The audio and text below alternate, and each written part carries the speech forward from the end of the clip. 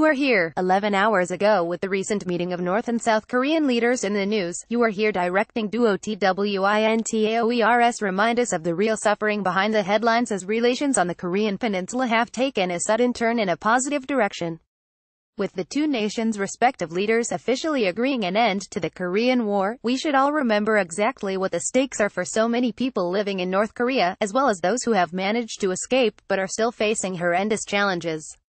Watching the latest developments between the North and South, directing duo TWINTAOERS are reminded of a film they made last year that acquainted them with the terrible experiences many North Korean refugees have to go through. The twin brothers, Aaron and Winston Dow, who are represented by You Are Here in the UK, directed Sleep Well, My Baby, for the charity Liberty in North Korea. TWINTAOERS started out with little knowledge on the subject, but soon discovered why the charity's work is so vital. Initially, we didn't know too much about how North Korean refugees escaped their country, or even about the conditions they were living in that propelled them to escape, they say.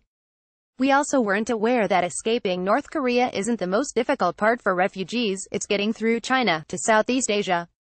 Because the Chinese government has strong relations with North Korea, if a refugee is caught, they're most likely to be sent back to North Korea where they can be beaten to death or imprisoned.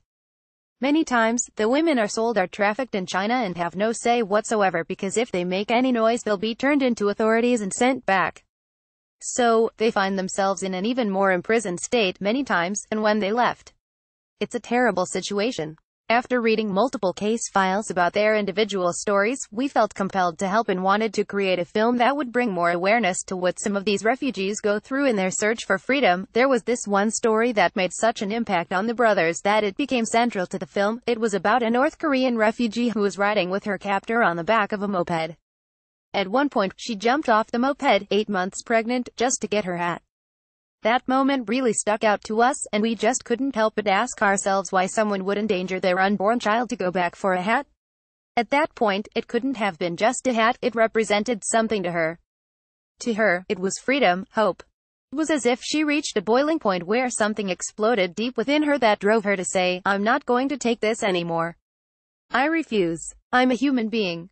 And I'm going to live like one. There was this deep sense of injustice that we felt for this woman, and we knew that at that point we had to figure out a way to tell her story. We're grateful that there are organizations like Liberty in North Korea who help rescue North Korean refugees and reintegrate them into society.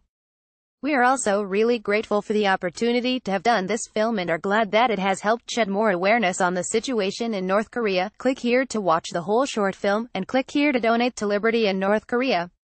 Category: Music Video, Short Films. Genre: People, Storytelling.